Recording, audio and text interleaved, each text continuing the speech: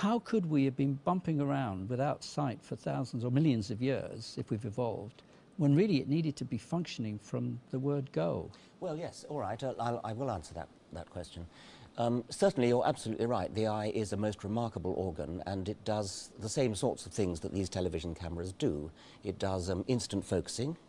It does instant stopping down with the iris diaphragm. It's got full colour, three colour vision, just like modern televisions have.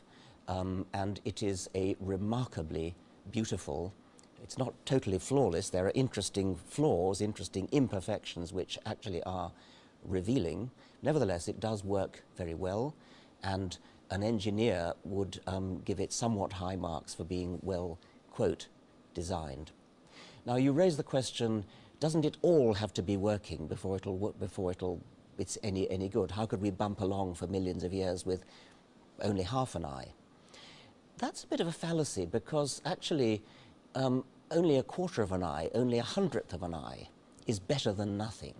You can make a slowly climbing ramp of improvement from just the very rudiments of vision, just say being able to tell the difference between light and shade, nothing more than that, right up to the perfection of a human eye or the eye of a hawk, say. And in order for evolution to explain that, all we need is that there should be a ramp of improvement where every step, a hundredth of an eye, 200ths of an eye, 300ths of an eye, etc., 50% of an eye, 51% of an eye, each step has got to be an improvement on the one that went before. And it's easy to see why that would be.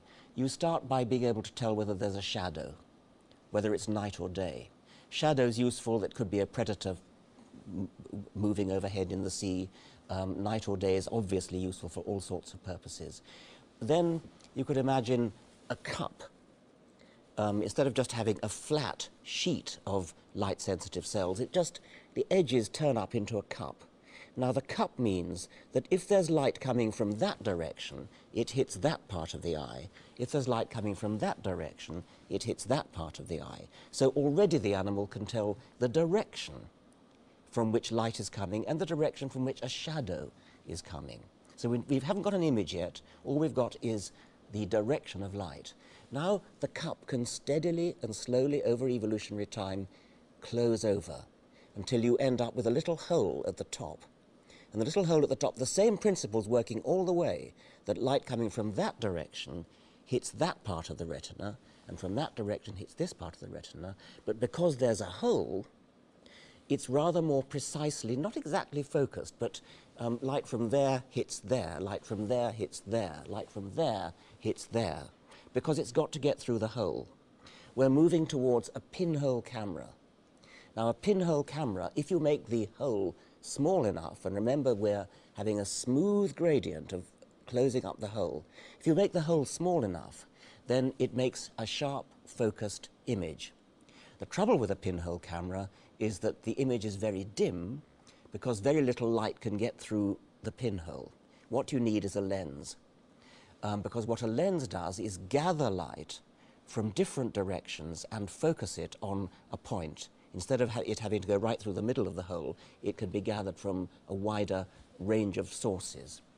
Now, a lens is not difficult to arrange. Any old chunk of transparent gubbins will do the job better than a pinhole. So once again, we've got a slow, gradual improvement.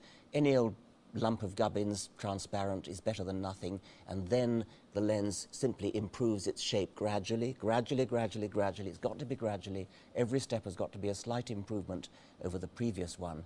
You get a lens. Can I just ask you though, Richard? Yes. How long did this process take? Well, that's very interesting. I mean, we've got hundreds of millions of years to play with, because that's what geological time gives us. I mean, we've got maybe 1 billion years since the first eye, since the first focusing eye appeared.